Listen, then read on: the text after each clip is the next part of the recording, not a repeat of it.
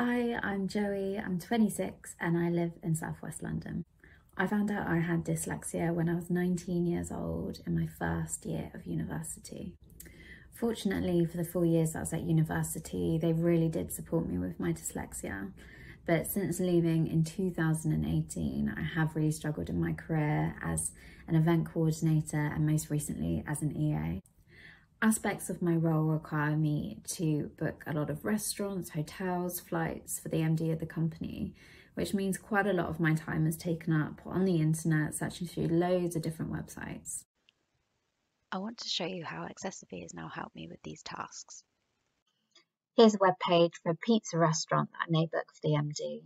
There's fonts of different sizes, lots of colours, a lot of information, different things that I can click on and can be quite confusing.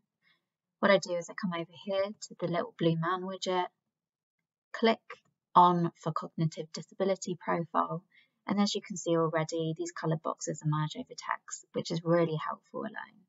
But what I like to do is increase the font size, and I also love to click the dark contrast option. For me, monochrome, colours that aren't too bright, really helpful for me, and I really love this option. I'm so glad I came across accessiBe. It's so helpful for me and my dyslexia, and I know that it will help so many others too.